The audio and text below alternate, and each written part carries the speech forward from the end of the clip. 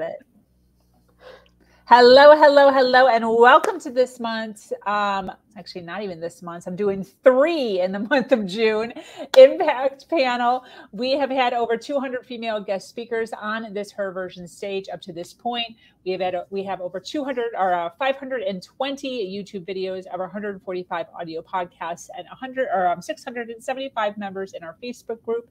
Be sure to join us. Today, we are talking about writing, editing, and publishing your book, the book that has been bubbling inside you for years. I know that putting yourself out there can feel heavy, especially if you're going at it alone. However, the excuse that your story isn't enough is no longer acceptable. Let's not spend another day with that incredible story tucked inside of you. Today, I have Sierra Melcher from Red Thread Publishing to give us some pointers on getting your first book on paper, edited, and published so you can move on to your next endeavor. Join us as we dive deep into the world of books and publishing. As always, we have a live QA for these next 2 hours. So get your questions in the comment section, and your comment/question might pop up on screen. For those of you that don't know me, I am your host, Sabrina Victoria. If you are new to this podcast, make sure you follow, like, subscribe, and share. Let's jump right in.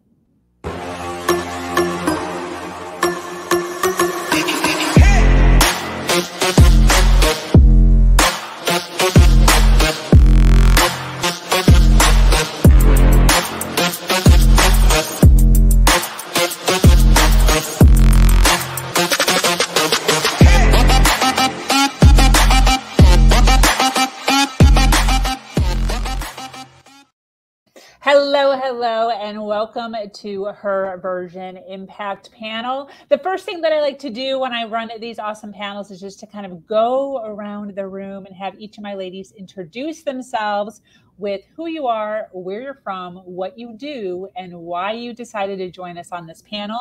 I am going to start with Sierra. Okay, that's a lot of questions, but I think I can handle it. There they are. Thank you. You're welcome. My name is Sierra Melcher. I was born in the U.S., lived in a lot of different places in the U.S., so I'm from a lot of places. Then I lived in China, and now I live in Colombia, South America. So I'm in Medellin, Colombia. That's maybe the easiest way to answer that question, but originally from the U.S. I have been a lot of things, and this who are you question is a wonderful open Pandora's box.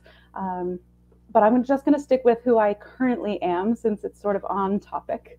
I run an all-female publishing company called Red Thread Publishing, and I'm here because, Sabrina Victoria, when you introduced this topic, I thought to myself, is there really anything else to talk about? Because I love talking about writing, editing, publishing, and making an impact. I love it. I'm sure there are other topics, but this is my joy. So that's why I'm here. Thank you for having me. I love it. Awesome. Thank you so much for being here. Miss Lauren, who you are, where you're from, what you do, and why this subject. Thank you. I'm so glad to be here. I'm always glad to be in a room with you, Sabrina. I'm Lauren Lefkowitz. I am an executive leadership coach. I am formerly a workaholic, people-pleasing perfectionist who had to break both of my shoulders chasing a vacuum in order to realize that my life needed to change. And I am in Bethesda, Maryland, so just outside of Washington, D.C. And I left my 20-year HR career to become a full-time executive leadership coach and coach other workaholics, people pleasers, and perfectionists. And this subject is so exciting to me. I'm just starting my path to writing a book, a memoir that starts with me falling and breaking both of my shoulders chasing a vacuum. And so the idea of being in a room full of women talking about all stages of writing is really exciting to me. I'm so glad to be here. Awesome. I love it so much. Thank you, Lauren. I am looking for Maureen. Hello, in my best Mrs. Doubtfire voice. I'm so happy to be here with you ladies as well. I am Maureen Scanlon. I am a certified life coach, relationship expert, now newly podcast host and author. I have published 2 books that I took inspiration from my dogs. So it was a random thing, and I can't wait till we get into the whole writing process. It was just sort of that inspired writing, channeled writing. My dogs are everything, and they just taught me how to be a better person. So in my life coaching, I am a recovered, codependent self-sabotager, and my dogs really taught me how to just live for today, be mindful, and be unconditionally loving. I live in very, very hot Phoenix, Arizona. And so here we are. We actually have humidity from, you guys were borrowing it from Florida, Sabrina and I were saying, just for a couple months, and then we're going to give it back. So whether it's a dry heat or wet heat, it's still heat. And this subject is fun because I truly believe everyone can write a book. This is not old school traditional, find a publisher, see if someone likes you and likes what you write. Like, this is the cool age that we're in, that you get to write what you think and you get to put it out there in the world, whether anybody wants to hear it or not. So I'm excited, guys, to get started on today's discussion. I love it. Can you tell us the name of your books? Because I just love the titles. Yes. Book number 1 is My Dog is More Enlightened Than I Am. And book number 2 is My Dog is My Relationship Coach. I absolutely love it. So cool. Samantha, who you are, where you're from, what you do, and why this subject? Hi, everyone. I'm Sam. My pronouns are she, her. I'm tuning in from Southern California in LA. And I also have plenty of things that I call myself when it comes to what do I do. Primarily, I call myself a transformational tarot healer. And I also like to dive into DEI, so diversity, equity, inclusion, making an impact, creating community. And I'm here to represent, hopefully there are some people here with me, those who have trouble honing in on what topic will become the book, because I feel like I get so inspired. I start writing and then I have another idea. And so really just kind of honing in on that one idea that I can create into an entire book is kind of where I'm at on this journey. So I'm excited to be here. I love that. And I love that you're saying that, because I feel like you're not the only one that does that. I definitely have about 16 almost started books in my notes section of my phone, nonetheless. So not at all put together. And I'm here and was excited to bring Sierra on for my own greedy, selfish reasons, because I myself have a book that is done and halfway edited by somebody. And when I say halfway, meaning it was edited once, which is not nearly enough times to be edited. But just, dealing with fear, dealing with, is it good enough? Dealing with, is it stupid? I read back through it sometimes that, I'll dig it out. And sometimes I'll, kind of glance and I'll be like, this is the best thing I've ever seen in my whole life. Oh my gosh, I'm brilliant. And then other times I read through it and I'm like, this is so dumb. This is just so dumb. So, dealing with my own fears of what that is and what it means to be an author and what it means to like put a whole bunch of words together and have people read it and judge it. It's scary for me.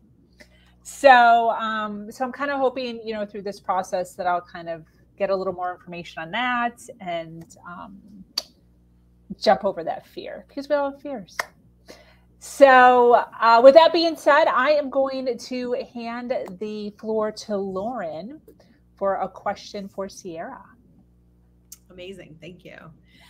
I love the flower in your hair, Sierra. It just makes the whole box so bright. I love it. So lovely. So like I said, I'm right at the beginning of my journey to writing a book. And And so I guess my first question is, I've done a lot of writing. I wrote a blog while I was recovering from my accident. I write every day on LinkedIn. I sometimes write a blog. I sometimes write blog posts like for my business. So writing comes so easily to me. But writing a book feels like, well, where do I start? Like I have this whole collection of stories, but I'd love to know what your advice is on where to start. Awesome. Okay. This is going to be can I say something? Yes.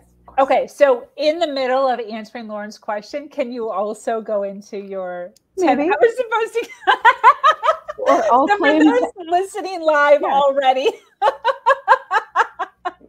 I will sprinkle things in You're when the best. and where relevant. You're I already the best. wrote down, half of the things that I want to say based on who's here, and we are gonna make the most of this. I love it. Thank you. Yeah, I'm gonna take us big picture for a second, and then Lauren, let's make sure I come back. If I don't seem like I'm coming back anytime soon, just be like, but I think I can handle it. So I want everybody to take a deep breath. Actually,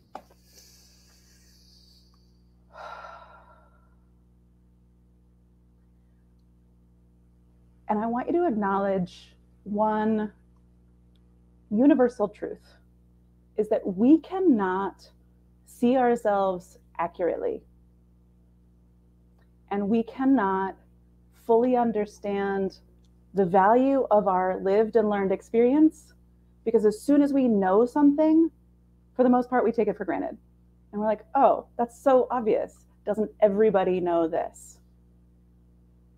And so to address a couple different things, a lot of the fears that we have about sharing are, this is so obvious. Why am I going to write this?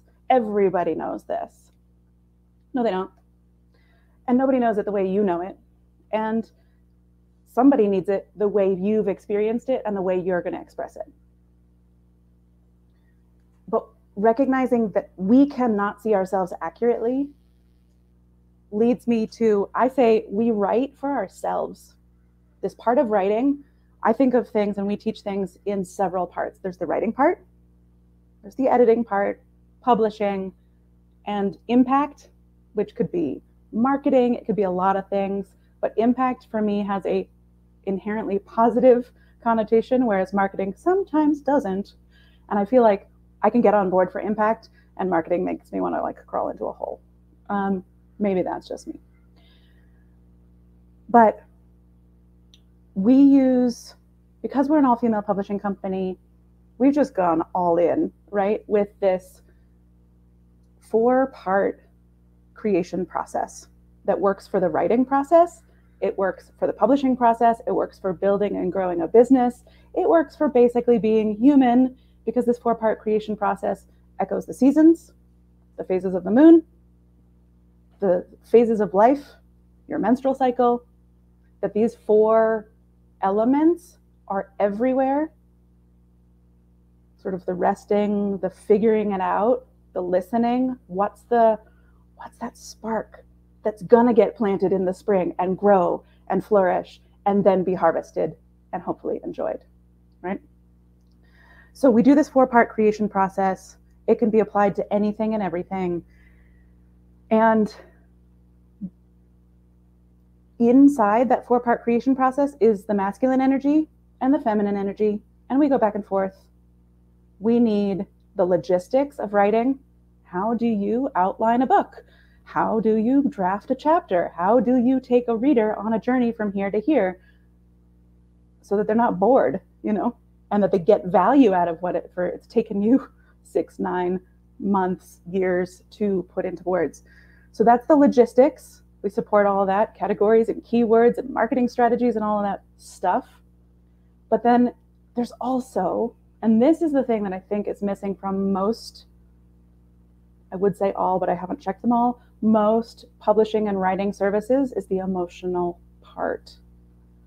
All of the questions and the fears and the doubts and the vulnerability and the risk of showing up and being seen and becoming a leader, becoming an authority.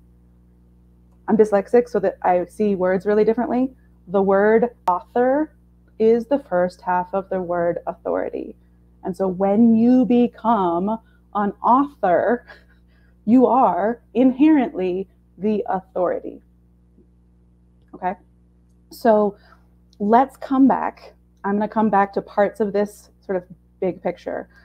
But let's come back to Lauren's question about sort of where do we start?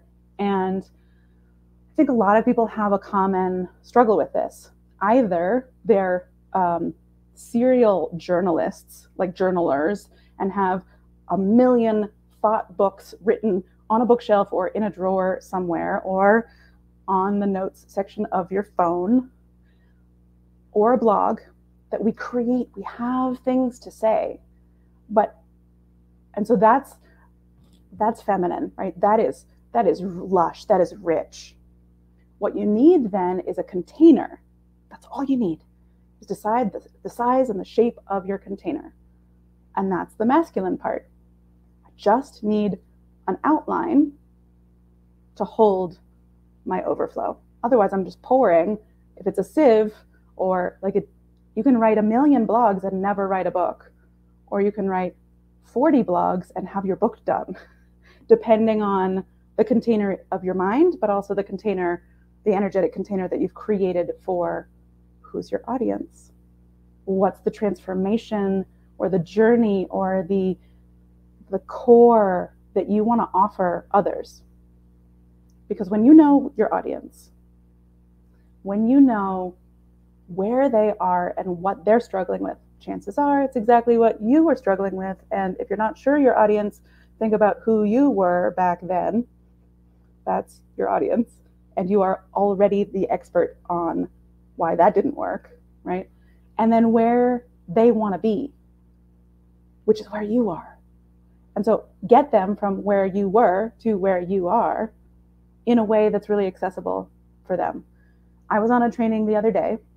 I have friends in books and writing, as you may imagine. And I was sitting in on a ghostwriting training. And one thing that really struck me is, in most stories, you're familiar with the hero's journey. Somebody has been invited and they're like, no, life is okay, I'm going to stick here. And then they're invited again, / life collapses around them, aka an invitation that you cannot refuse. And then you go into the unknown. But in the unknown, you inherently always meet a mentor or a guide or someone who's going to give you a map through the crazy unknown that is ahead. And then you go and you face your demons and you come back. This is a super powerful template to use if you can. There's 6 to 8 stops in the hero's journey. And if you can look at that and say, oh, I'm going to take my readers on the hero's journey, because your reader now is the main character. We do nonfiction. Let me back up. We only do nonfiction. Okay. In nonfiction, especially for coaches, entrepreneurs, people who are trying to add value and offer something to their readers, your reader is your main character. And you're going to take them on a heroine's journey or a hero's journey. Okay? So if you know who they are, really dig into, what are they struggling with? What's the problem that they cannot manage to solve? Walk them through it. Share your story by being so raw that you own the fact that you managed to break both of your shoulders chasing a vacuum. Because it's got to take some serious conviction to your workaholism to do that. I don't even know how to do that. So you celebrate your expertness, right? I was so good at this. This is how I did it, right? And then literally draw, I literally draw a map. I draw a map. These are the steps from where you are to where you want to go, where I was and where I am. A lot of people make the mistake of just talking to people at the end, only addressing people where they are now. And that doesn't do anybody any good, because what does that mean? Yeah, what does that mean? this goes back to my first point. We can't see ourselves clearly. And so we forget all that we have managed to learn, accomplish, and overcome. And unless we've got a really clear sense of where our audience is starting, what they still haven't managed to grapple with or understand or recognize or realize, then we're going to be talking to them above their heads. And they're not going to get it, and they're not going to gain value, and maybe they're going to think we're assholes. I used to write from that place. Okay? I used to write from, I've got it all sorted out, which is actually writing from a place of fear. I want to make sure I'm the expert, so I'm going to sound like an asshole. And I'm not going to own any of the stuff along the way, but I also hadn't learned how much I'd learned. And so I needed that part of the journey. But we write for ourselves the first time. We write to discover what we know. We write to discover how much we've accomplished. We write to discover our unique path or methodology or structure of our approach to things. And the editing and the publishing is where we make sure it serves somebody else. Because a journal is my interior blather. It's what's going on in my head. It's me digesting my current experience. I'm not going to publish it. I promise you I will never publish my journal. Please don't. Right? That is the first round, because that won't serve anybody. It's like the play-by-play of my life. Everybody's going through their daily experience. We don't need somebody else's daily experience regurgitated. We need the coalescing and the here's the big picture. I know where you are. Come, I have walked this path. Don't fall off the cliff over there. And, oh, there's water 3 steps down. Don't worry, we'll get there. That allows someone the safety and the guidance to go on the journey. Not everybody needs to be your audience. Not everybody needs to be your audience. Don't write for everybody. That will paralyze you. You will never be done.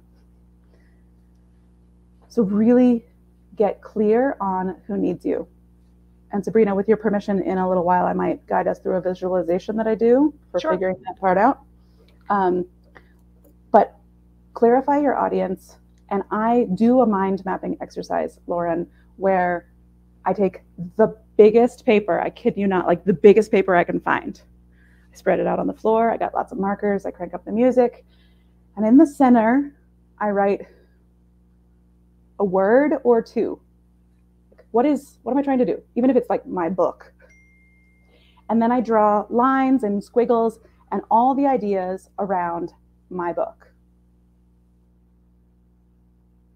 Like Sabrina, and like almost everyone I've ever talked to, you're going to discover that there's more than one there. There's probably 8. Okay? There's this book, and there's this book, and there's this book, and there's this book. And Maureen's written 2, and she's probably not done. And there's this book, and there's this book, and there's this book. Then I did this with somebody a couple years ago. She's like, I can't get started. I can't get rolling. We did this exercise, and she said, oh, there's 10 books. I said, yep. Okay, cool. Now do the exercise again, just with one book, right? Put one topic at the center. What are the main things that if you had 5 minutes to say, the core lessons, the bullet points, put them around the main thing, and then branch out and blossom and flower and spread it out as far as you can go. Every sub idea and example and, oh, this makes me think of, and here's a lesson I teach to my coaches, and here's this and here's that, and just go, okay? Because when you've done that, sometimes it takes 20 minutes, sometimes it takes 2 hours, but there's a very good chance that your book is sitting in front of you, almost already outlined. There's a really relatively simple exercise where you take a mind map and make a chronological outline. The mind map is feminine, it has no rules, it's colorful, it's chaotic, and then we make it masculine and make it chronological. Not chronological as you experienced it, but chronological for how will you walk someone else through what's all over the floor, right? That's the container. Because once you have an outline, every chapter is a blog, and you know how to do that, right? There are useful chapter structures. You know, you start with a quote or a hook. You start with a little story, and you like lay yourself bare at the beginning of every chapter so that nobody feels like, you know, you don't know what you're talking about. I'm like, oh, no, I'm an expert. You share either client stories or your own stories. You follow a similar format so that when somebody turns to the next chapter, they're like, oh yeah, I don't know what's in here, but I know what the ride is going to be like. I have a ticket. It's going to be a roller coaster. I'm going to get on, but it will end, right? Or whatever. We just need a consistent structure. And then you actually have a book that needs to be edited, needs to be polished, needs somebody else to be like, yeah, you're on the right track. Or what if we did this? But no one else can do this beginning part for you. Ghostwriters can do this, but they spend hours digging into your brain, asking you all these questions. Here, like Maureen said, anybody can write a book. I have a lot of ghostwriting friends. I think it's a super valuable skill. I don't want to spend $15,000 to have somebody else write my book. I want to mind map it on the floor. I want to outline it. And then I want to write a chapter a day and have a book drafted. Does that answer your question? Ish. Okay. Yeah, such great detail. And you really gave me like a framework, because all the stories are already written in here. Yep. And I'm a really fast writer. And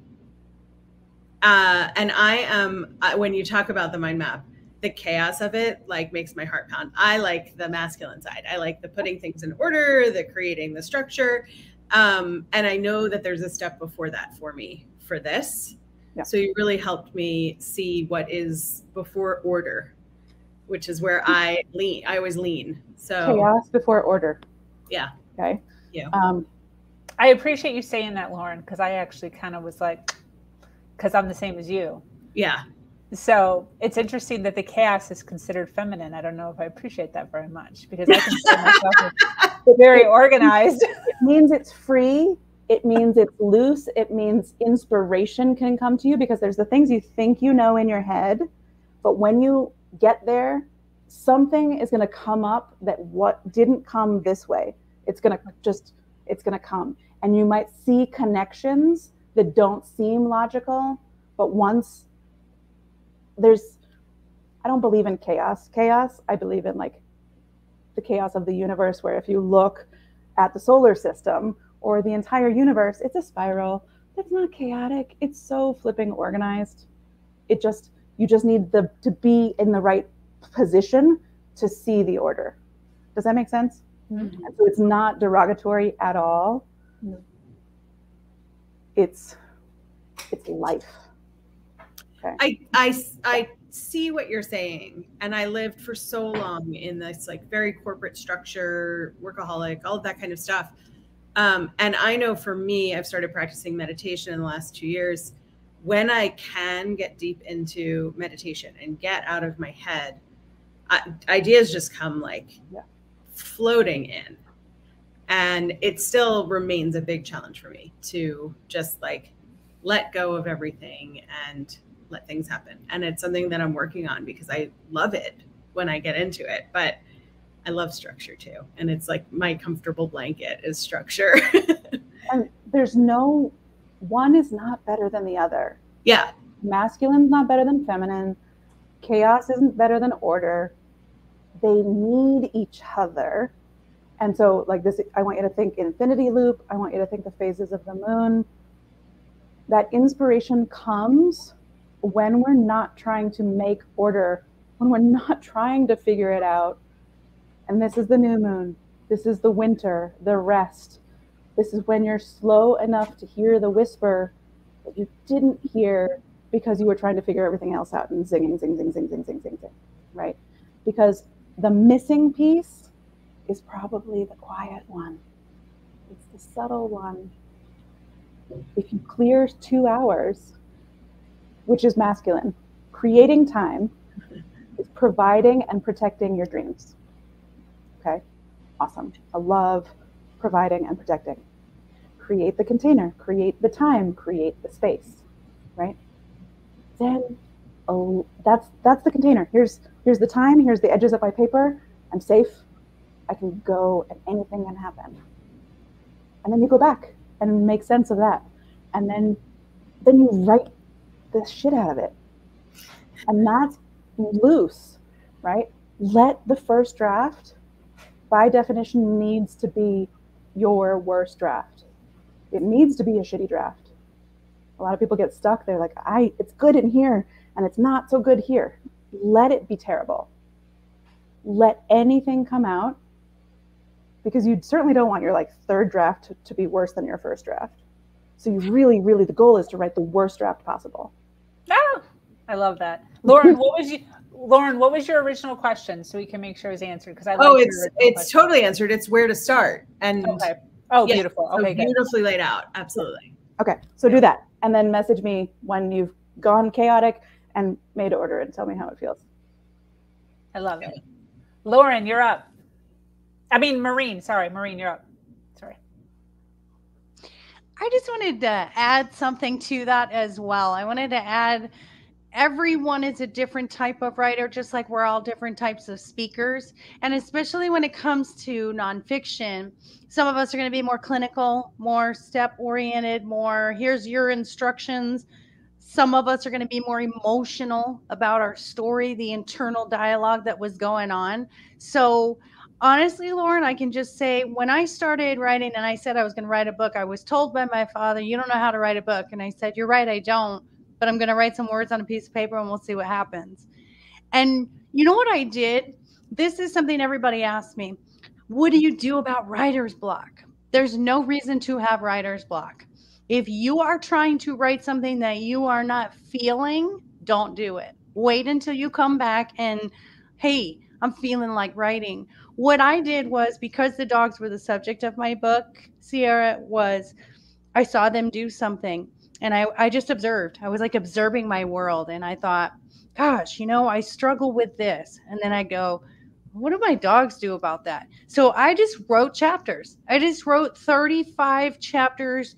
My dog did this today. Talk about fear. My dog did this today. Talk about how they relate to one another, how they shared their bone today. So there's no right or wrong way, Lauren, and don't overthink. I think that's what everybody thinks, there's a certain way to do it. The only way is your way.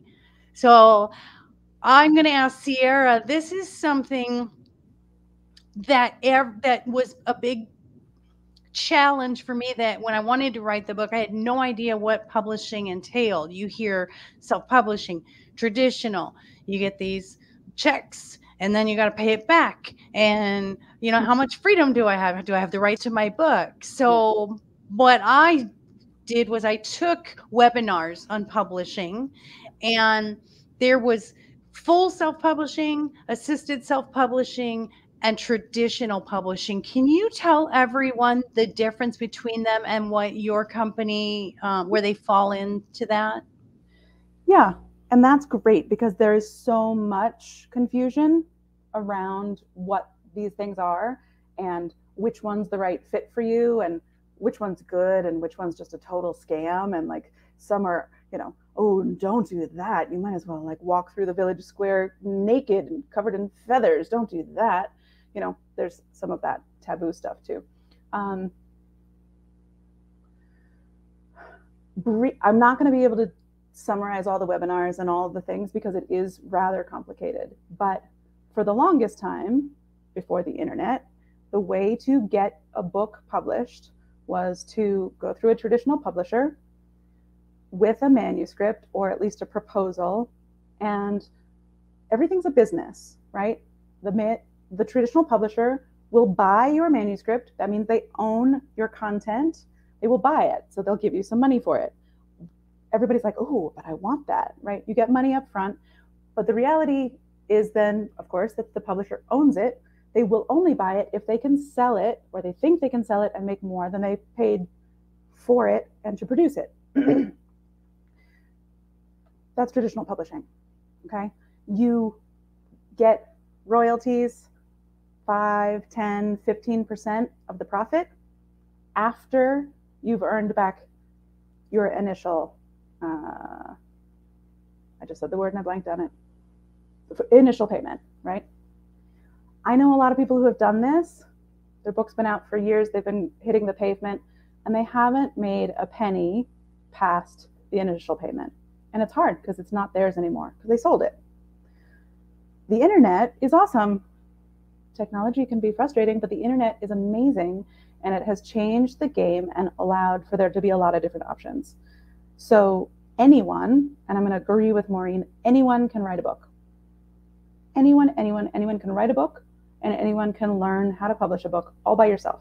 So that's the sort of the opposite to traditional publishing came about before Amazon, but Amazon and Ingram and a couple of other really big platforms made it easy for people, sort of open source, let's let your voice out into the world. You can read some books, and I did, okay? My first 2 books, full disclosure, my first 2 books, How Change Really Happens and Date Yourself. This one I wrote and learned how to publish in 3 months. I was like, this is all I'm gonna do, and write this tiny little thing and put it out into the world. It's really good. The shorter sometimes is better. You don't have to, like, a lot of women come and they're like, shouldn't it be 238 pages for it to be respectable? I was like, I don't have time to read 238 pages. Do you? Does your audience need to wait 6 more months for you to write that book? Or should you write half of that book and get it out now so you can start helping people, right? So there's a lot of these like roadblocks, mental roadblocks in our heads about storytelling and publishing. Second book, also self-published, learned a lot. Because I learned a lot, I was like, ooh, anyone can learn how to do this. What we do is try to accelerate that process.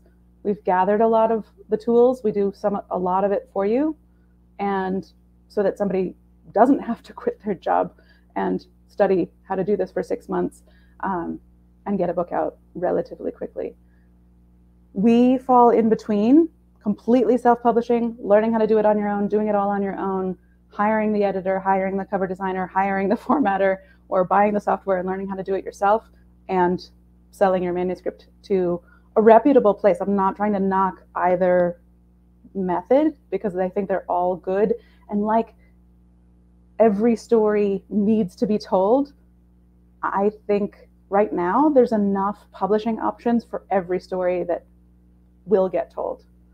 I don't think that was true 100 years ago or 30.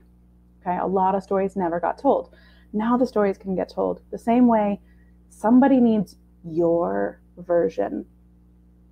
Okay, they need your version. Even if there's 3 books just like yours, they need your version. I'm going to brag just for a second because I think it's good practice. How Change Really Happens. Read the reviews on Amazon. People were like, there's nothing new here, but it's presented in a way that I actually finally get it. Okay, awesome. I'll take it. That was well worth it. I am happy to do that. I didn't reinvent the wheel, but if I could write something in a way that somebody else could understand, I did my job. And so what I'm trying to say is that there's a kind of publishing that's going to fit each aspiring author the same way your book, your story has somebody who's out there right now waiting for it. So Sabrina, this is the exercise that I do. Can we take 2 minutes? I want everybody to close their eyes, okay? And I want you to, again, take a deep breath. Slow down enough to really tune in with the gifts you have to share with the world. What is it that either is just burning a hole in your belly that you want to get out in the world, or you know that you have something special to offer? So you tune into that. And let it fill your body. And now I want you to become aware of the people on the planet in this moment who need what you've got, who are looking for what you've figured out, who are struggling with what you were struggling with and haven't managed to make that shift. And every time I do this, I see the whole globe, and each one of these people lights up like a little firefly. I want you to see the globe and feel these people and where they are. They're looking, but they haven't found you yet.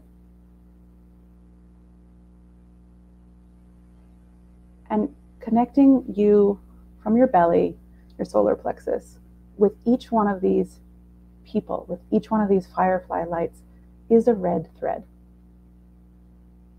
Because you're already connected to them. You're already energetically and karmically linked. You have the key for them.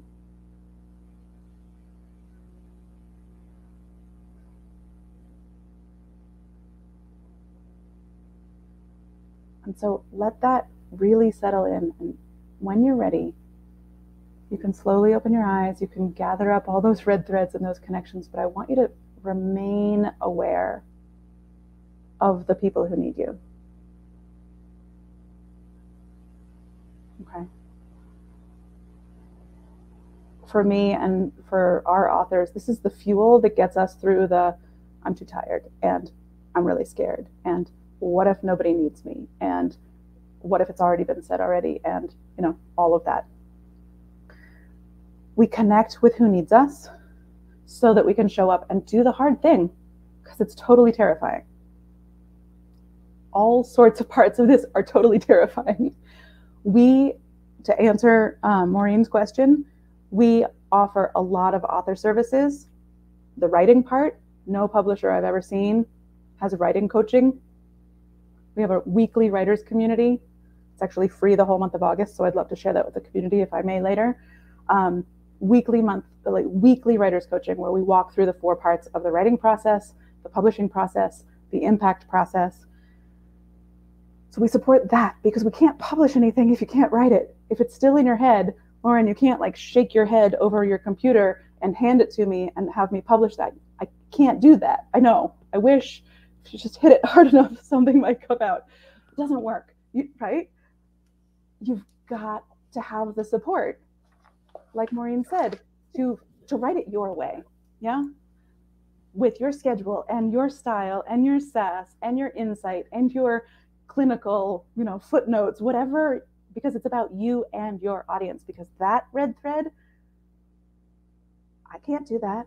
I can't do that for you. I can create that space for you and I can hold you and guide you, but no one's got what you got, right? So we've looked at this whole big picture. Nobody's helping the writers. And then there's a lot in the publishing process that needs support and navigating, and a team, really. There's 8 people on our team. Somebody's an expert in formatting. Somebody's an expert in cover design. Somebody's an expert in punctuation. God help us. People say, so you're the editor? I'm like, oh, honey bear, I hope not. I'm dyslexic. I don't care if it's a colon, a semicolon, a comma. No, I'm not the editor. We all open any book on your bookshelf. Count how many people are acknowledged and thanked and part of the team that made that book. It's like 36 usually or more. It's huge. No one author name goes on the book. No one's an author all by themselves. You need a team. But then our particular niche is really supporting women to write those stories that are going to change people's lives. And how do you support them after that? Because I do say this on every call and every conversation, you're probably not going to make the money you want or deserve from book sales alone. I'd love for you to, but we're not going to count on it. We're going to build in some safety nets so that you have some services that people can, you get to the last page of a book and you feel like the author broke up with you because there's nothing else. No, we're not going to break up with all of those little fireflies who need more than the book can offer. The book should serve those people. It should move them forward. It should offer value. We're not writing just a fancy lead magnet book to boost our esteem and whatever, and then really hard sell somebody. The book has value and it can change someone's life. If somebody wants more and needs more, our authors have built systems in place so that we can support people more. Join me for this retreat. Come to my mastermind. Here's my thing. Each person sort of has their thing figured out. And that's where you can actually earn a living because you are an author. The author makes you an expert, creates that visibility. It opens stages, it opens doors. It is a lead magnet, but I don't want it to be just a lead magnet. And so all those pieces we bring together so that we can take somebody all the way. Something else I was going to say, but I lost it in there somewhere. But I want you to hang on to who needs your story and show up for them. I love that. Sam. Oh my goodness. Going going after the first two questions, I feel like there's just been so much amazing information that I'm kind of just stewing in. What do I actually want to ask after hearing all of that guidance and all of that advice so far? I feel like something that stuck out to me is I know I resonated very much so when you were kind of describing the feminine versus the masculine.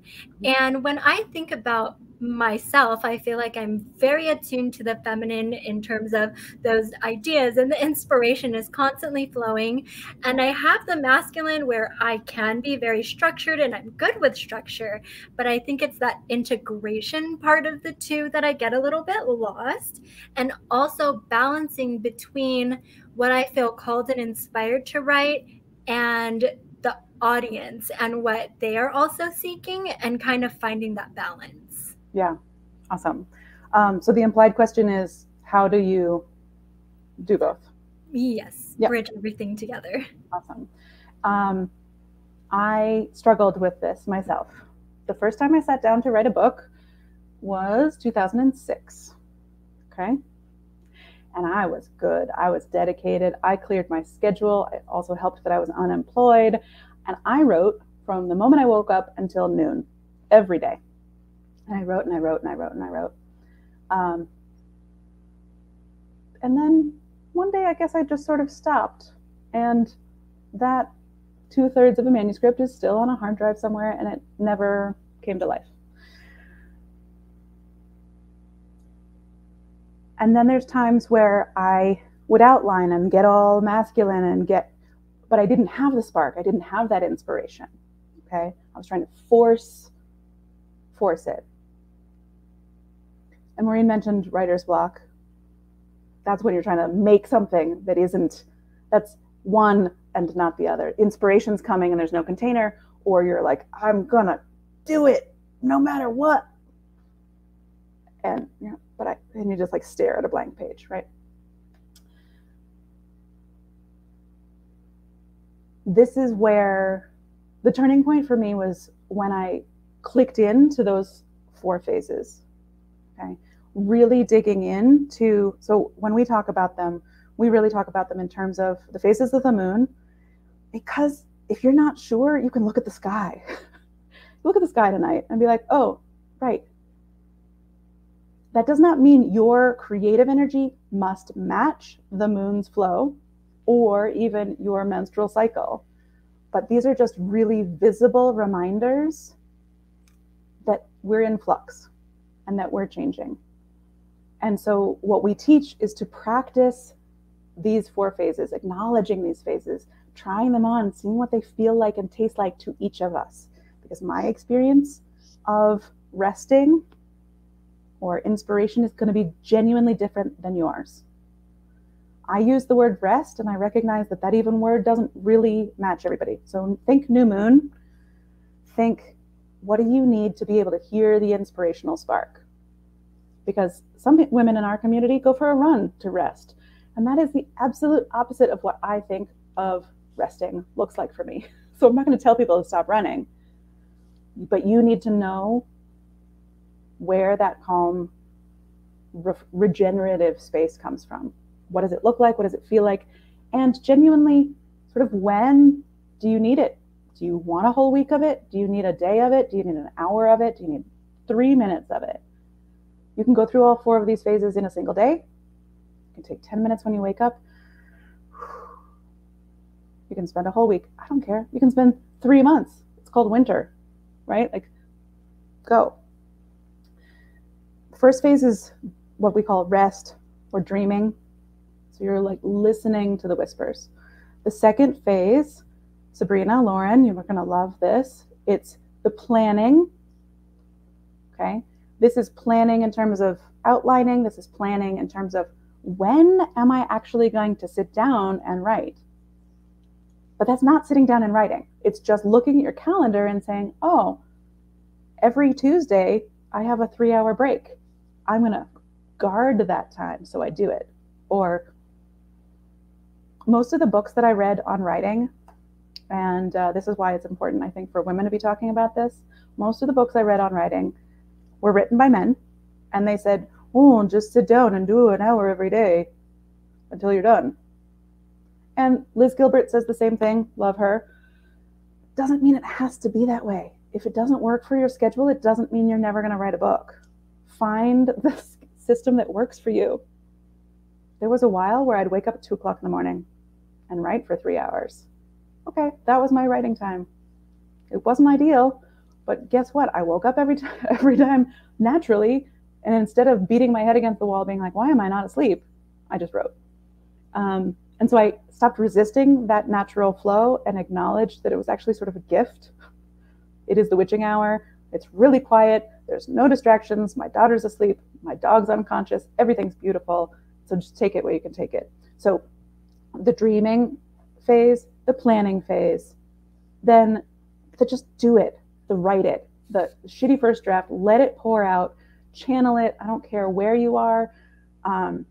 One tip that changed my life, Otter is a voice to text app that works really, really well, and it punctuates your words.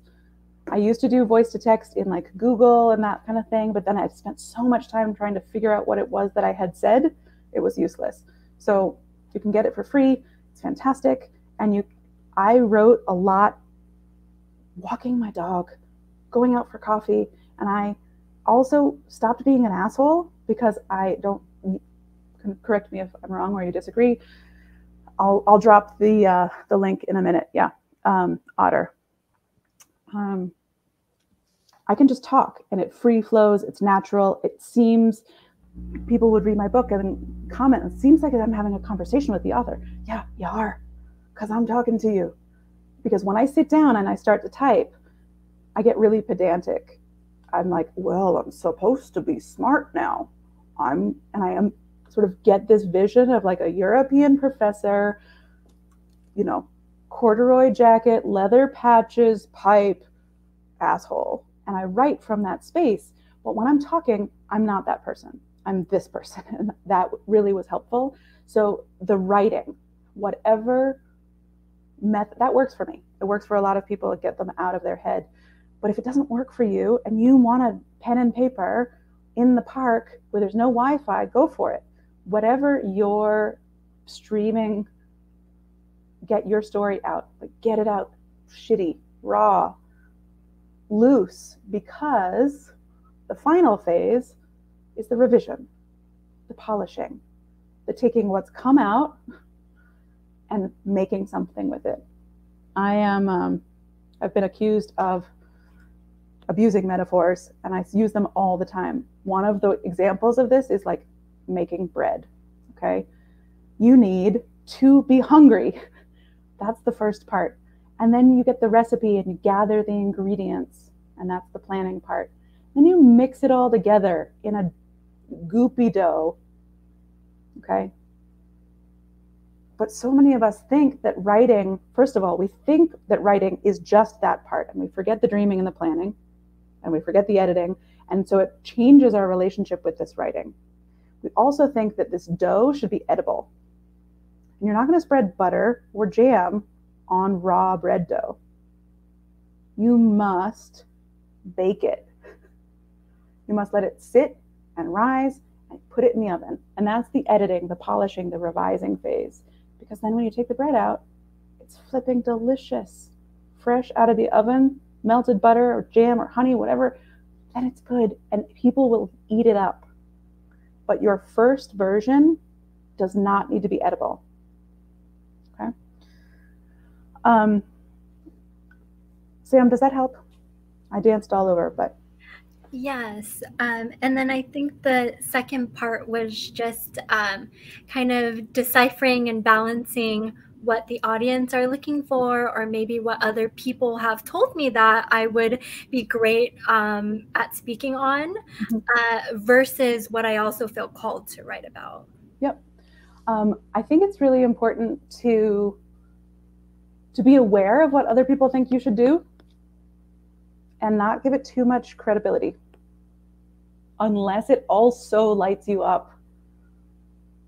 I've found a really clear indication of when I'm onto something, or even when one of my authors is onto something and my skin tingles. That's that. Pay attention to that, right? But if somebody's like, oh, you should really write about the microeconomics of the ancient civilization of this place, and you're like, yeah, I know a lot about it, but I couldn't care less. That's not what you should be like. That's what they want from you, but it doesn't, if you don't love it while you're doing it, they're not going to love what's left, you know? Makes sense. So listen and go back and do that visualization as many times as you want, and listen to that, because those people who do need you, they're actually walking around somewhere today, right now. And we are connected with them. So we can do like energetic market research and just be like, what do you need? What's the story you need me to tell? Because I'm here. I will show up. I will walk through fire for you. Just, you know, and that'll let that inspiration be the thing. This is another element. We create community. Our authors know each other. They talk to one another, so that you're not the only one, and you're not having to figure out, am I on the right track? Is this any good? Right, Sabrina, your fears were like, is this good enough? Or is this as good as I think it is? Let somebody else in from time to time. Don't let don't post it on the internet. One of my mentors taught me this concept of contained exposure. When you're in the beginning of a process, you have a new idea. I want you to guard it like a fragile little being, and only share it with really special people who get you, who appreciate what you're trying to do in the world, and you share it with them when you're ready. Because if you put out a tiny little sprout, I don't know if you've ever seen like a small seed when it opens up and it's got the most fragile little root. If you put it in the sun or you put it on the sidewalk, it's going to be dead before it has a chance. So I want, once you have this spark, this dream, this desire, let it grow deep roots. Let it grow a strong foundation, so that someday somebody hears it and sees it and they're like, oh, I don't think you should write about that. Oh, I wish you hadn't told that story. Sure you want to do that? But you're not crushed by that, whether they're, whether that's their own fear because they've always wanted to write a book and they never did, or whether they're trying to keep you safe from some projected disappointment that they think you're going to have. Doesn't actually matter. Guard your babies until they're strong enough to withstand a storm, but let those babies be yours. You don't have to go and adopt somebody else's seeds and make them yours, because you won't have enough energy probably to take it all the way, and it won't be any fun. Maureen had her hand up. Yep.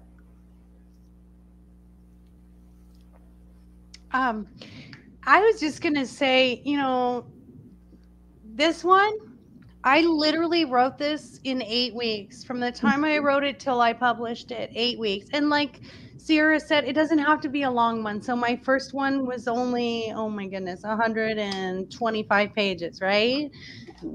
My next one, and I'm not trying to be, free promo here, but actually I am. You're here to talk about your book.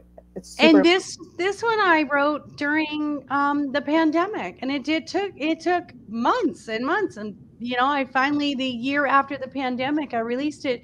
But I want to say this, you guys, the biggest thing was turning I should write a book, I have to write a book, I ought to write a book, into I want to write a book. I want to help the world, and I need to get this message out. Really changes the inspiration for your book. If you look at it in that way, honestly, every day I would just wake up, just like Sierra said, the writing in the middle of the night. If I woke up and I was like, ooh, I have this idea, I have to go do this. If I woke up in the morning, there were weeks where I said, yeah, no, I'm not in the headspace. I'm going to wait. And then all of a sudden, the middle of the night, I'd have 10 different chapters, and I'd say, oh, I need to get up and write. It is a flow. It is an absolute flow. And if you ever run into a writer's block and you're frustrated, then you're not in the place. You're in a resistance, and nothing ever comes to us when we have resistance. That's the law of attraction. You have to remove all that resistance, for that to come. And what's funny is when I wrote it and then read it later, I was reading it and I went, hey, this is really good. This is really good. Like, I didn't realize how good it was, because as I was writing it, it was completely inspired writing, and you could tell I was in the flow. And you'll do that when you'll do your best work, when you're just in a flow and it's just coming out of your mind. It really is it's a fun process, but always enjoy when you're doing it. That is really all that's the best advice. Everyone always asks me, how was the process, or how easy was it? And I said, well, it's as easy as when you feel it, you write. When you don't feel it, don't write. That was it. So I just wanted to throw that in there. The thought of, I need to do this. I want to be an authoritarian or the authority on this thing. I need to make sure, when you're forcing anything, it's never good. If it's coming from a place of where your heart is, where your mind is, where your message is, it's easy. Sabrina, I know you've got books in you, and I know it'll come from this place of just write it down. Don't overthink the process or the subject, for that matter. Just write, and you'll start seeing a theme of what's most important and what you're passionate about and where your knowledge is. Yeah. So are you self-published, or how did you? So mine was in between full self-publishing and traditional. So it's assisted publishing, self-publishing. And my publisher is Outskirts Press. And what was really nice for me is it was a package deal. And having that package was so much easier for me. I don't like logistics. I don't like details. I'm not that girl. I don't like the editing. I don't like hiring individual people. It was nice. It had a package just for me. But like Sierra said, different publishing companies offer different packages, small to large, cost low to high. So whatever fits for you, just find your fit. I love that. Sierra, I wanted to ask about this whole moon thing. I'm not a moon person. Why do you keep talking about the moon? So I was born in a cabin in the woods. Okay. And the seasons in Vermont are really intense and really clear. And humans have lived in and with these cycles and seasons for millennia. With the internet, the electric light, and just working 24/7, we are pretending that this universal law that affects everything doesn't affect us, and that we don't need rest, and that we don't need play, that we don't need celebration. And that's actually, so this is what my first book is about. How change really happens.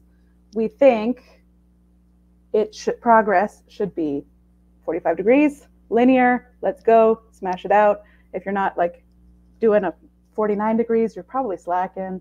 You're probably going to die alone and no one's going to love you. So, but what clicked for me and what what got me out of workaholism and a lot of self-doubt was cyclical shifts, right?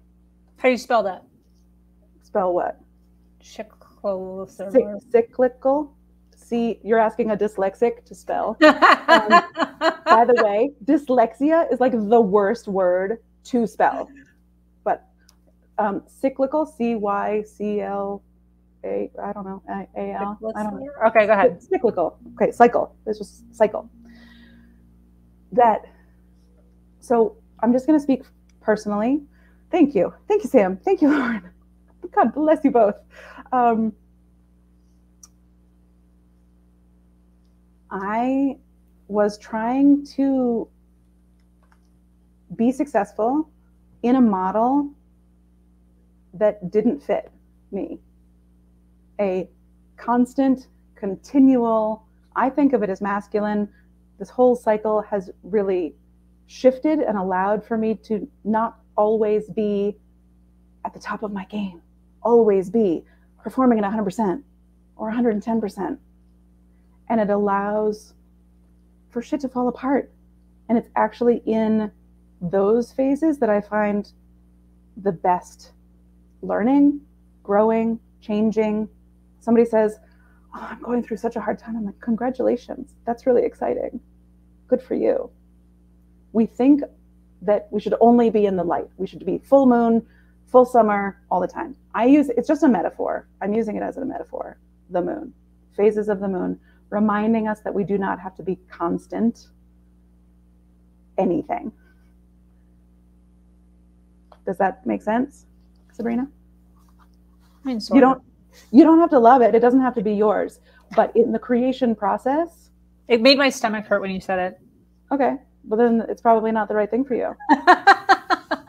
Just because I don't really understand it, like all of a sudden added this extra layer of like, wait, I can only write when? No. And how? No, and it's not. You don't have to. That's what it felt like. Yeah. It's like, it's a reminder. I've never even paid attention to the moon ever. Like I don't even ever look at the moon unless somebody says, look at the moon. And then I'm like, oh, now I will look at the moon. And you can't look at the moon when you can't see it, which is actually the part that I think is the most important so let's pull back and just say, we said it earlier, is that when we're talking about writing, most people think about the act of writing. But what doesn't get attended to a lot is the pre-writing, the figuring out who you're writing for and what lights you up and how you're going to do it so that you can do it with ease, so that you can do it with joy, not so that there's some, dogma that you have to follow. And it definitely isn't, oh, well, it's the full moon, so I need to write my pages now.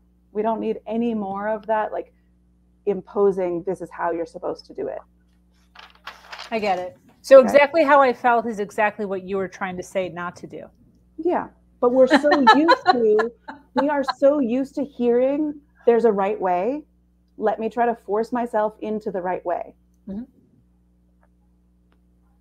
And I will say, and I say to all of our authors, because I made the mistake. I agree with Maureen in almost everything she said, but I have several books that I just wrote, but never finished because I didn't have the big picture. I didn't have the vision of the audience. I didn't know what the end was. And so from when I first sat down to write a book and when I actually sat down and wrote this book, 10 years went by. 12. Okay. And so structures, not one, my structure has to be the right structure, but structures can accelerate the process. Every single person can write a book. People ask me all the time, who should be writing a book? And I say, well, anybody who fucking wants to write a book should write a book. And they can. The only people who shouldn't are the people who don't want to. Right? Lauren, what do you got? Sabrina, I totally identify with when you say like it makes my stomach hurt. You and I are so soul sisters. But I used to function in a way that was like I was either full moon or the moon fell out of the sky and I was broken. Burnout. Yeah. Yeah, burnout, right? I mean, what a beautiful metaphor for burnout, the actual moon falling out of the sky. And I spend a lot of time now in this really icky, for me, place, which is like, I'm just chilling. And I don't know how to do it. And I know, like, every time I'm doing it, I'm like, this is wrong. I should be doing more, or I should be sleeping. Like, there's, you know, like, I still am working through, and my life is so much more fulfilling now than it ever has been. And I work like 40-ish hours a week, sometimes a little more, sometimes a little less, where I was working like up to 100 hours a week. And every time I'm not doing something that is like work productive, I feel like I'm doing it wrong. And I logically know I'm not. And like, sometimes my cycles are like, I just need like 10 minutes over here and then I'm going to get back to work. And sometimes, like, in early this year, I took 2 months off, which I'd never done in my whole life. And the first thing I did was clean my 96-inch wide window blinds with Clorox wipes because I didn't know what to do with myself. It didn't make a difference, by the way. Your blinds don't need that. But I get that, Sabrina. And I think that's part of my struggle with writing this book is that I do need the outline. Like, I have stories tucked away in all different places, and some of them I'll pull in, like they're already written and I'll pull in. But not having this outline makes me feel like I'm doing nothing. And then I sort of feel like once I write the outline, like I'm just going to go. I'm just going to like write for however many weeks straight it takes until I'm done. And that's the like perfectionist inside of me who just thinks like, if I'm going to do it, I may as well just do the whole thing. So this moon cycle talk is making me both uncomfortable and also like really interested. One of the things that so I do this very often, and some people probably freak out about it and some people love it. Most people sort of love it. What day do you want your book to come out? This is a question for everybody. When do you want your book to come out? I had a date, actually. I really did. I bet you I could find it, but then I got scared. Right. Okay. Yeah. Because so we're creating the like I did it real fast. Like I broke my leg in October 2020. Mm-hmm. And I said I had to stop everything. Well, first of all, pandemic changed my whole business in general. And then also October, a few months later, once I started doing the whole online thing, my whole life stopped. So I was like, this is the universe telling me to finally just sit the F down, calm down, Sabrina, and write a book, because I've been wanting to write a book for so long. So I was like, I can't ever stop working. Like I'm always freaking doing something, doesn't matter what, nothing's stopping me. So I'm like, guess I'm writing a book. So I literally wrote this crazy long, like 272 page book, real fast, like in 3 weeks, weeks or something. I'm like half the time on medication, and got it edited. Like I was like, boom, boom, boom, boom, got it edited, and then got scared. And then that's it. It's just been sitting there since like December 2020. Well, and so this is, you and I are going to have another conversation. Sorry, Sam. Very specifically, we're going to have another conversation about what the next stages are, and we can open up, because I know we have a little bit of time. We've talked a lot about the writing process. We haven't talked a lot about the publishing timeline, and so we can make some time for that, because I think it's important. Does everybody, but even just spit out a number, a date. 3 to Oh, actually? Months. Oh, you want us to actually say a number? For each of you, absolutely, straight up. 3 to 12 months from today. I'm going to say October 15th. Okay.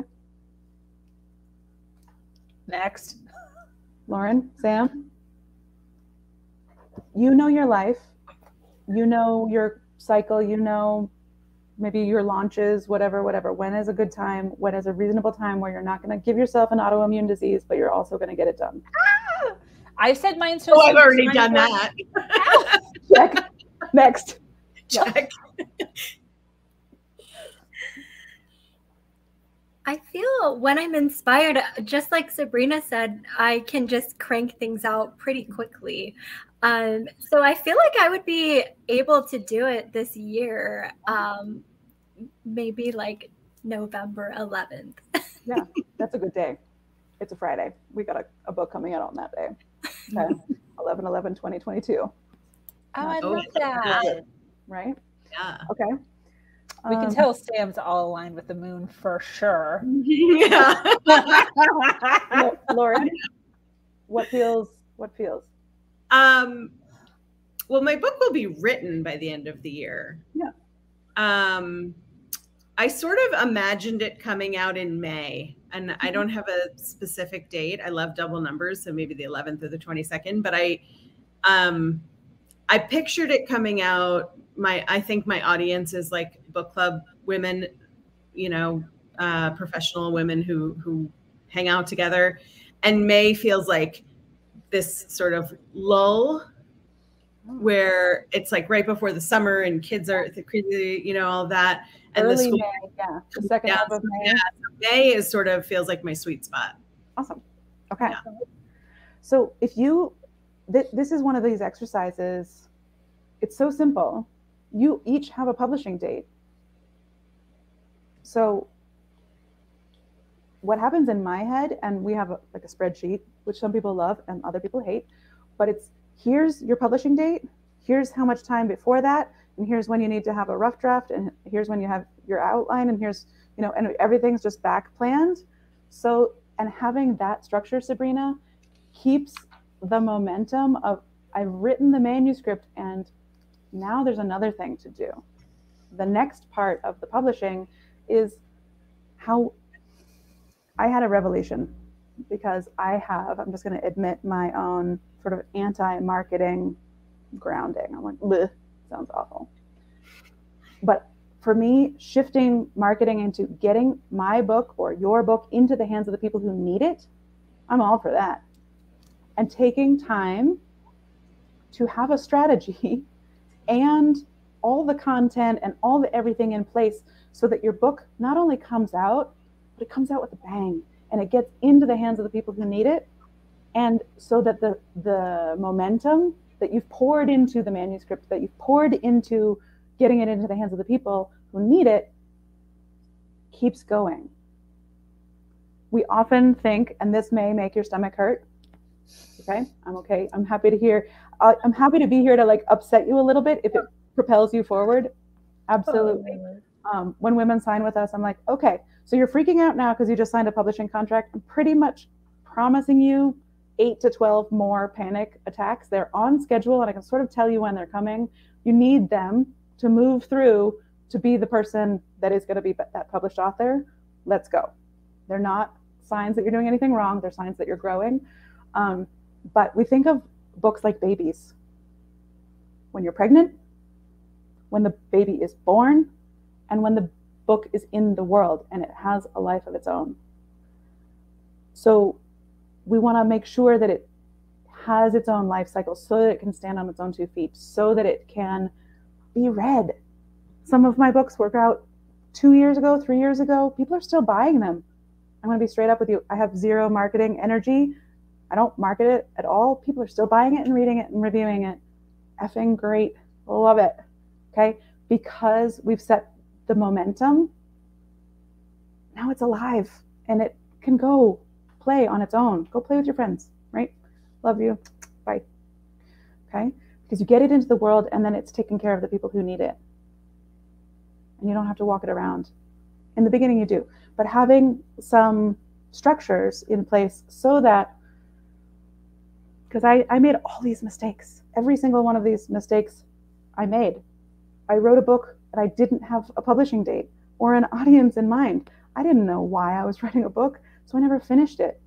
I didn't have anybody who was holding me accountable to taking it to the next level.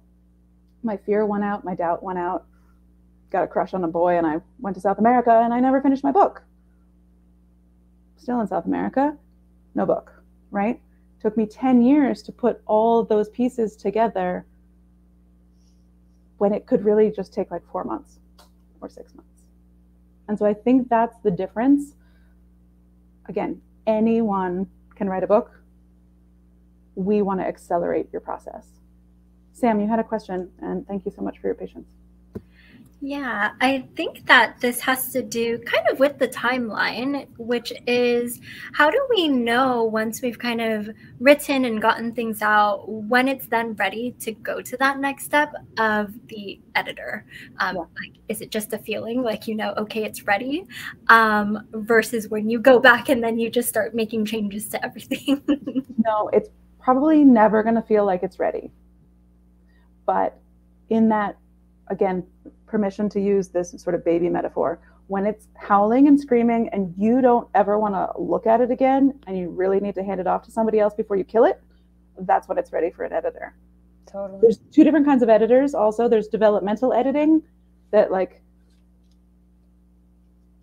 big picture, okay, here's the reader's journey, you've got all those pieces, there's consistency of tone, this, that, and the other, or like, you sort of lost me here, or I don't get this. Big picture editing is really important. And then there should be another time where you sort of wrestle with it, but you've, had a kid-free night or month, you get it back and you're like, okay, now I can dive back in. Now I can like take this to the next level. We then have professional proof editing and copy editing to make sure that your commas are in the right place and that each word is the best word for the meaning that you're trying to make. And somebody else who gets language better than you, different than you, makes your manuscript tighter. The job of a good editor is actually to maintain your voice and your message while making it even stronger and clearer for the reader.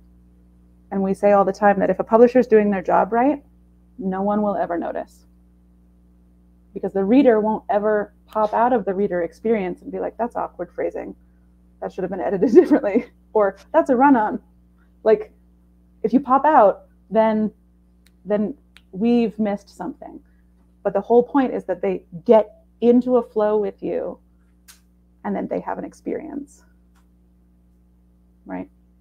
It's like being at a movie theater and having somebody behind you like pick up their cell phone and you're like, oh my God, I'm in a movie theater. You thought you were in the scene. We don't want that to happen. And so the editor's developmental edit helps with the big picture. And then the proof copy sort of makes it final. We never, this is another sort of quote that I picked up somewhere along the way. And it was from a university professor. Your essay will never be done. It's due, but it'll never be done. Because you can always make it better. You can always tweak it. You can always change it. But this is where we go back to those little fireflies. They need it now. If you wait a year, you're going to have learned more. And you can share more. But they need it now. And guess what? You should just write another book for next year. Right? Lauren, if you do your mind map and you have a couple of different book ideas, just a series of books is a great sort of marketing strategy, because people will read one and then they'll want to read another and another. So if you stumble on, there's a couple things here, I don't know which one to choose, just choose one and know that it can be part of a series. I actually love that for sure. Sydney is asking, will this live be saved? Yes, it'll be live on YouTube, LinkedIn, Twitter, and Facebook, and it'll be there forever. Yay. I like the idea of a series of a book. For sure. It's interesting that you said that, because I just noticed, I just bought a book on Amazon, and one of the things that I specifically noticed is on the cover of the book, it said something one. Mm-hmm. What would that be? Like, it doesn't say series. Book one. Maybe it said book one. Yep. But I thought it was interesting because he's only written one book. But he knows he's writing more. Yeah, and I actually acknowledged that. I'm like, oh my gosh, because I went online. I'm like, there's more of these. There's no more. Not yet. But he already preemptively knew he's got a series coming out. I thought it's not a fantasy. It's like a self-help type book. Yeah, absolutely. That's all I read. But I thought that was cool. I like that you said that. And I just noticed that literally a couple weeks ago with the book that I'm reading right now. I want to sprinkle in another idea. For maybe more for people who are listening but not in this room with us. There's more than one way to write a book and to become a published author. So the very first time, let me show you, it's here somewhere. The very first time I became a published author, I wrote a short story in an anthology. It's 5 pages long. I became a published author by writing something really small. And I learned a lot on the logistic sense, and I had the transformation on the emotional and personal sense that allowed for me to move forward and be like, oh, wait, I can do this. I can write a chapter. Guess what? I can do that 13 times. I wrote a book, right? And so something that Red Thread's been doing, we've been putting out collaborative books. Everybody writes a chapter. It's a beautiful thing because you're with a cohort. You're on a theme. We talk about how do you connect with your audience? How can writing a chapter actually be lead generating while you're offering value to your reader? And then there's 20 people helping you market the book because each of those authors is sharing the book with their audience. And so you're not the only person raising this baby. Okay? Somebody in our community unboxed 150 copies of this book today. 150 copies. So she's going to take care of wherever neighborhood in California she's in. She's got it totally taken care of. There's 150 copies there. And so when you're doing things together, it's actually easier and more fun. Some of our authors, so I have, if you go to Amazon and you look up Sierra Melcher, I think there's 10 books. I've solo written 2, but I have 10 books to my name because I work in collaboration.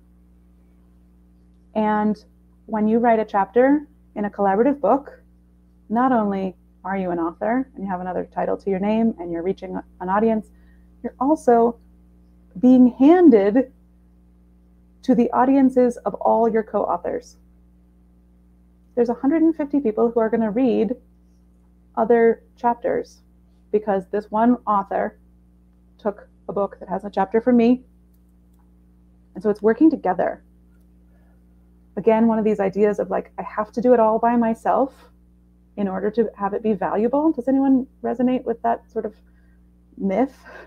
I have to write a solo book and I have to do it all by myself because if I ask for help, it doesn't count. Yeah, I could say that. I think that's with a lot of things. That's not just writing a book. It's with all things. Yeah. But it's one of these. I even sometimes find myself not asking for help because I don't want to give credit to anybody else. Just being honest. But then that hurts me in the long run. Yeah, it hurts me. What if you could get everything that you wanted just by asking 2 people to help you? Hey, do you have anyone else I can talk to about this? Done, sorted, right? And so I think it's fun. It's different, but I just wanted to put that out there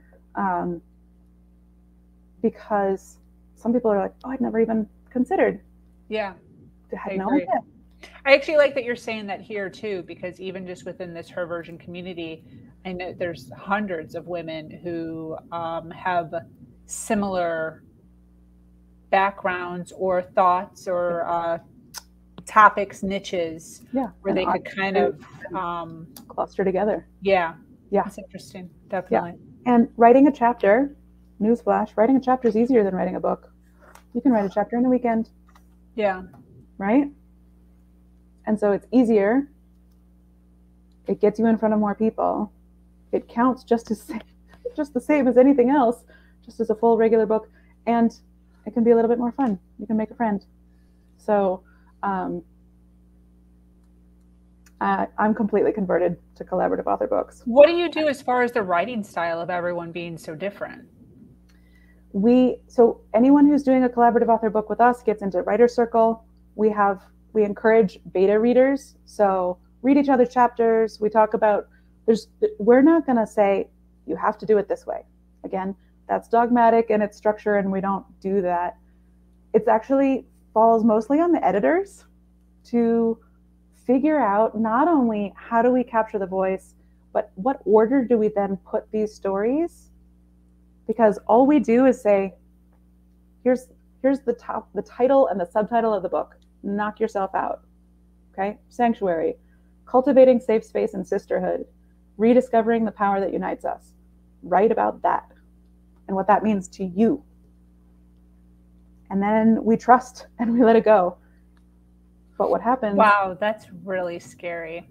It's terrifying. That's interesting because I actually saw that when you and I first met. I think you were you were like looking for like one or two more people or something.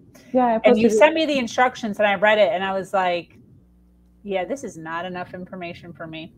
I didn't feel comfortable in that space, but I get it. And I'm actually kind of relating this to my impact panels. So I get that with my impact panels a lot. When people sign up for them, there's literally just one sentence. Right. Just like, it's a whole freaking topic. And people will email me and they'll be like, I'm interested, but like, what exactly? And I'm like, there is no exactly, just whatever the frick you want it to be. Well, and that's magic. So very much the same. I appreciate that now. Quick. And so because for one of the, and I feel you because I was the same way. I was like, I'm inviting in strangers to write on a topic. But what I've learned over and over again is I'm not going to micromanage somebody's inspiration or genius. It's not my responsibility. Cooler things happen when I trust and let go. I agree. Same. Okay.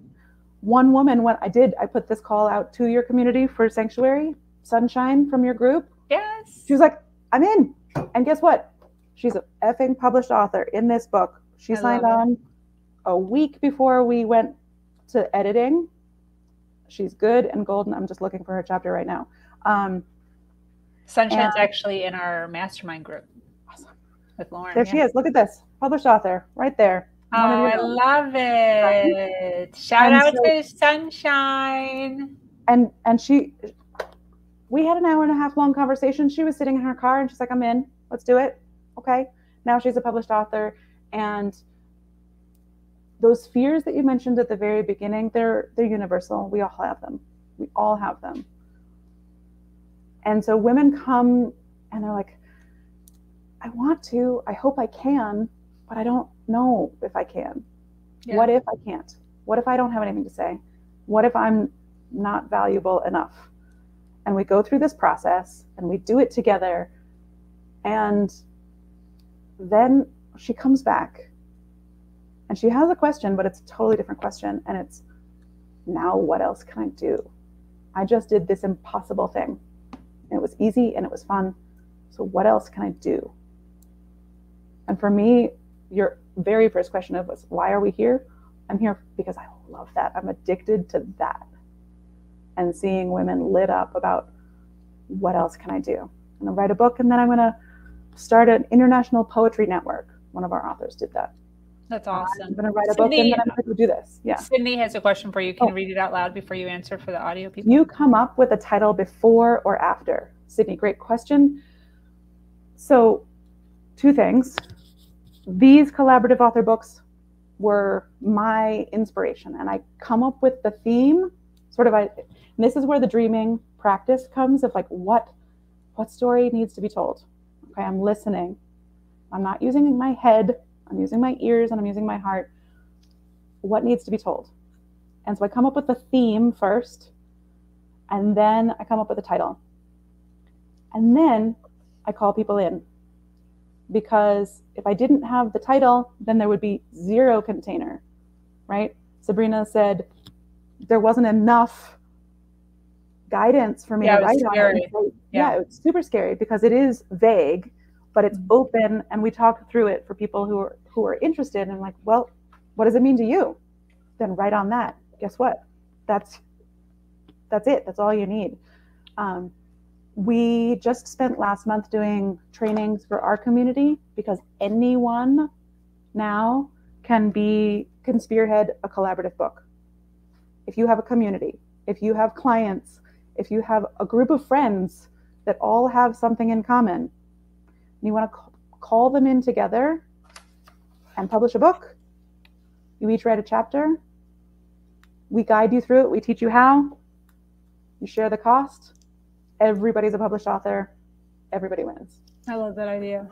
Mm-hmm. She does females only. Are you female only? Red Thread Publishing is an all-female imprint. We have partnered with another imprint. So if there's somebody behind the camera who wants to talk to me, I have guidance for them as well. Very cool. Yeah, someone behind the camera who is not a female.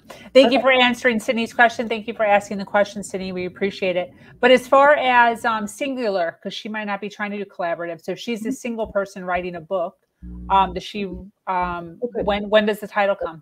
Great question. Okay, so that was I misunderstood that. Forgive me. So we very early on we set the publishing date. Anytime somebody gets on the call with me and they're like, I think I want to publish a book. Maybe I want to publish with you. Maybe I don't. I say, set your publishing date. Let's come up with a working title. So tonight, anyone listening to this live or whenever, come up with a working title. Call it whatever, but call it something now. Okay. For nonfiction, especially, the title, there's some sort of naming conventions. The title should be short, 2 or 3 words, okay? Every single best-selling book, or like 90% of the best-selling books, are 1 to 3 word titles. They're short, they're easy to remember, okay? The subtitle, so your title can be short, to the point, 1 word, 3 words, a phrase, something that's catchy, something maybe there's alliteration in it, something. But it does not have to say everything. It needs to be short and simple. Your subtitle, so whatever comes after the colon, can be a little bit longer, a little bit more boring, because the subtitle is when you tell your audience, this book is for you because. Okay? So, example, my book, How Change Really Happens. Tiny little subtitle you probably can't read. Unexpected Tools of Transformation. Also a bunch of keywords to make it searchable, okay? Who is this for, and what's the promise of the book? What's the promise of the book? So title, something cute, something fun, something catchy, can be a little creative. Subtitle, please don't make your subtitle creative. Make it clear, because this is your chance to catch your reader. And do this early. So it actually reminds me, this is another reason why I had a hiccup, because I could not come up with a title. Totally stuck on the title, which is so dumb. Oh, it is, but it isn't. Whichever roadblock is the one we stop at is the one that we stop at. Because I'm very much like, I'm very aware of procrastination. That's like my niche. And that happens to be what the book is, procrastination. So I'm very much like, I'm very aware of how much time I'm spending doing things. Like when for instance, when I'm writing my sales pages to get my leads in, sometimes I'll find myself spending an obscene amount of time just trying to perfectly like create one picture for like the top. And after about 5 minutes, I'll be like, this is such a waste of time. Like, just put it together and let's just go. And that's what really creates momentum within my business, because I'm always conscious of the where I'm procrastinating at in order to like not put out the lead, not put out the sales page because of the judgment that comes or whatever my fear is. So the title was like a big thing for me. So I even got stuck in that whole, like, just pick a title and let's just go. No one cares. But I didn't like it. Yeah. We workshop every title, because I'll explain. Unlike the titles on a sales page, the title and subtitle of your book really do matter. And for you to make your progress, choose something, move on. But let me go back. I wanted to call this book The Treasure You Seek, okay? Because the first page has a poem, a quote from Joseph Campbell, "The caves you fear to enter hold the treasure you seek." And I was like, oh yeah, that's hardcore. I love it. Everybody's going to get it. But I told people what I wanted to call my book, and they're like, oh, is it like an Indiana Jones romance novel? And I was like, no, not at all. But that's, Okay. my heart was so set on that. Okay. Yes.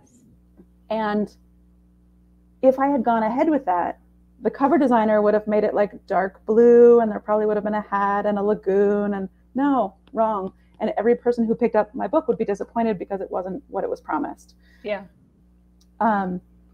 Somebody said, what's your book actually about? I said, well, you know, I've been working with clients for so long, and nobody knows how change really happens. They think they're going to work with me and that immediately the life is going to be better. And it's not. To get better, it actually has to get worse. So there's all these unexpected tools of transformation. And they're like, holy shit, there's the title of your book. How change really happens. Unexpected tools of transformation. So what I do with people, we did this a month ago with somebody who's publishing in January. We started with her working title, what she wanted to call it. I asked her to talk about what the book was about, why she wrote it, who it was for. I was listening and wrote down a couple of words. Keywords that are great SEO keywords, but also fundamental elements of her story. And we played with just moving things around. I said, these are the words that really resonate, that rank really high, that are going to get you in front of the eyes of the people who really need you. And then we just moved the words around like Scrabble until we had something that felt good. And that was then her title. It took 20 minutes. And so that's workshopping a title. We have software. You can look up any keyword and find out how many people are searching it on Google, how many other competitors are using that same keyword, how much money is pulled in monthly for that keyword. Okay. Keywords, maybe I found a keyword last week for $146,000 a month with 52 competitors. We're going to use that keyword. Most keywords, you're lucky if there's like $16,000 to $30,000. $146,000 keyword. Yeah, let's use it. And it's not intuitive. Yesterday we were talking to an author. She's writing a book about creative genius. And so we looked up the keyword creative genius. She's like, this is going to be great. $3 and like 1,200 competitors. I don't want my share of $3. I want my share of 146,000. This is all technical, and this is why it's nice to have somebody who knows the industry a little bit to like sprinkle that stuff in. But Sabrina, if you wanted to spend 25 minutes with me, we could workshop your title, and then you could need a new excuse why you haven't. Yes, girl, let's do it. Okay. I'm all about it. I'm all about it. So we got, I don't know, we got like 10 minutes left. Any last questions? What do we got for a close up here? Or anything? Oh, you wanted to talk about the writer circle, Sierra? Yeah. Well, since I'm here and you have an awesome community, we've opened up our weekly writers circle for free for anybody who wants to join. You sign up anytime from now until the end of August, and you get a whole month. That's 4 sessions. It's Tuesdays, noon Eastern. They are live. We have special guest speakers, as well as just continually dipping into this 4-part process. As a reminder, some of us are stronger with some elements and are nauseous about other elements, but all 4 of these pieces work really well together. We don't dictate when or how you do them, but it's really nice to have them all in your sort of arsenal of storytelling, so that when you don't feel like writing, you don't write. When the spark hasn't, and knowing the difference, honestly, between when you're really struggling because you're stuck on a fear or a doubt, rather than, oh, I'm not actually inspired right now. And there's a huge difference. I'm such a fan of discomfort. I think if you're uncomfortable, you're probably doing something right. Okay? So I want to be very clear to learn that difference so that we don't stop when we're afraid. We don't stop when we're like, oh my God, I'm terrified. We work the process, or we reach out to somebody in the community, or we share and we say, I'm totally freaking out right now. And then 7 people say, I know exactly what you mean. I was just da da da. Or, sometimes you don't want someone to tell you you're going to do it and you're going to be fine and it's going to be great. Sometimes you need the cheerleader and sometimes you need the commiseration, but either way, you've said it, you've owned it. And I hear this all the time from our authors because they come to me and they say, I'm struggling with this. I said, that's great. Go post it in the community. I have a question. Great. Go post it in the community. I heard back from somebody the other day when she did this. She's like, well, actually, a really interesting thing happened. By the time I figured out what it was that I was struggling with, in order to post it, I actually had solved my own problem. I love it. And then I just got all this great feedback from people, but I was already over it. And I said, yes, because that, and then you become the leader. You're modeling for others. They're learning from you. You think you're being vulnerable or asking for help. Guess what? You just led the pack. And so it's just this cool thing. Absolutely. Lauren. So come to Writer Circle. We've got lots of really incredible speakers. Somebody who writes for the New York Times is going to be joining us. Former editor of Simon & Schuster is coming to join us in the next couple of months. Poet laureates, really just amazing people. We're going to sprinkle in a little bit more stuff. Lauren, what do you got? My head is swirling with this anthology idea, or collectives, and I'm wondering if you're a new author like me, and I don't have a name, I don't have anything published.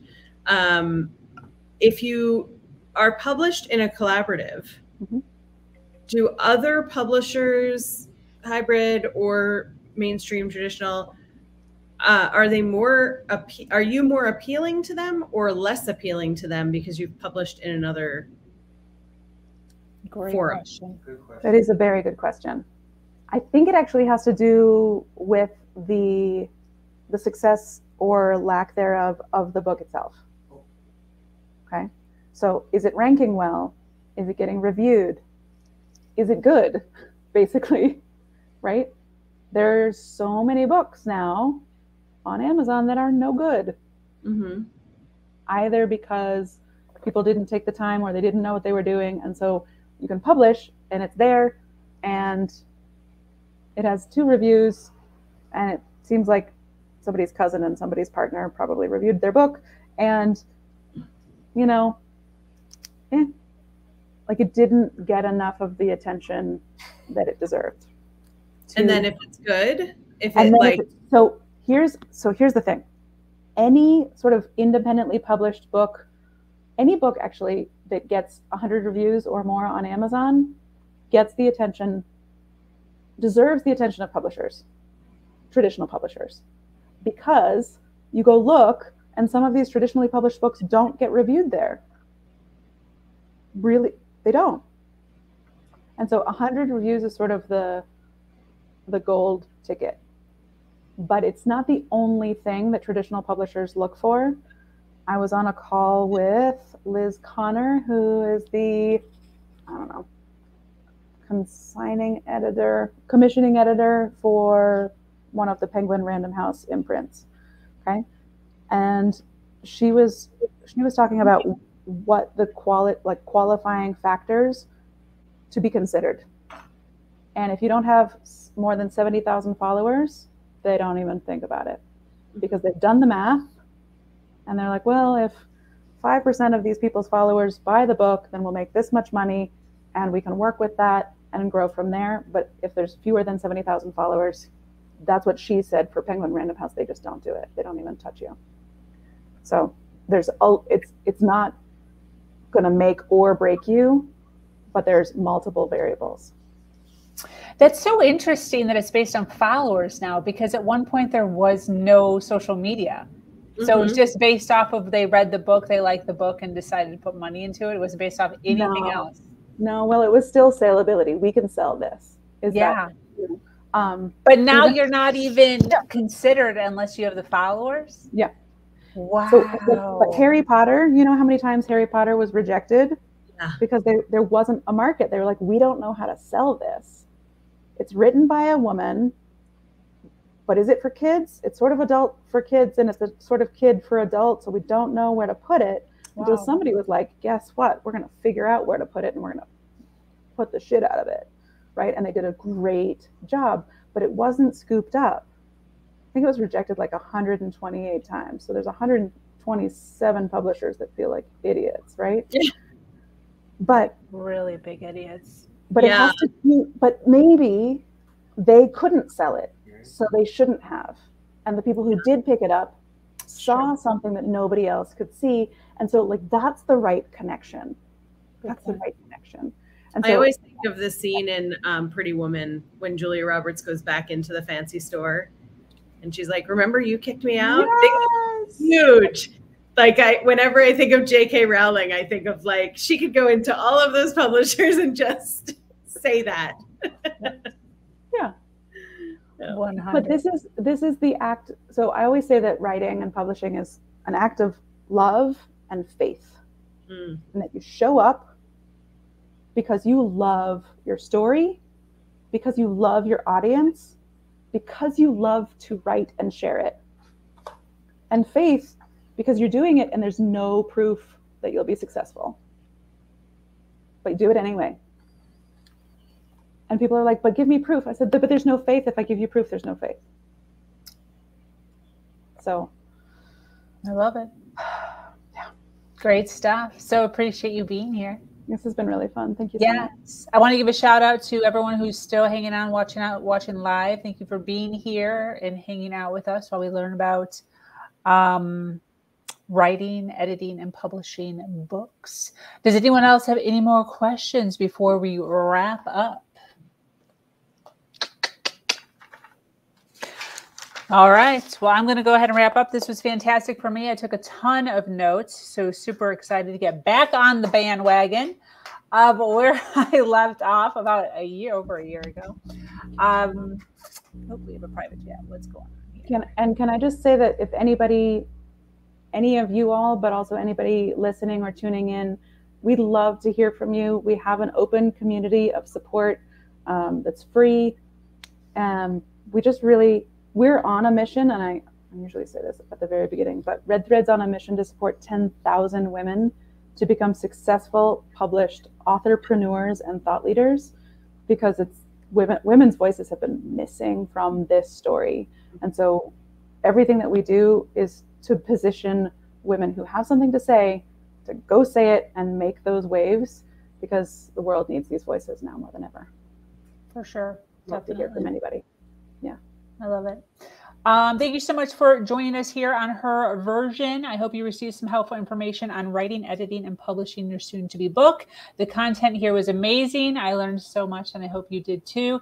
If you resonated, for instance, Sydney here, with any of the ladies here, Sierra's information is right here on the ticker bar as we speak. Same with Lauren's, Maureen's, who left the screen, Sam, and myself. So anyone who you resonated with, make sure you follow them, website, social media, and the like. If you have an amazing story to share, here on Her Version, we tell stories of struggle to triumph. So be sure to reach out to me at herversion.life.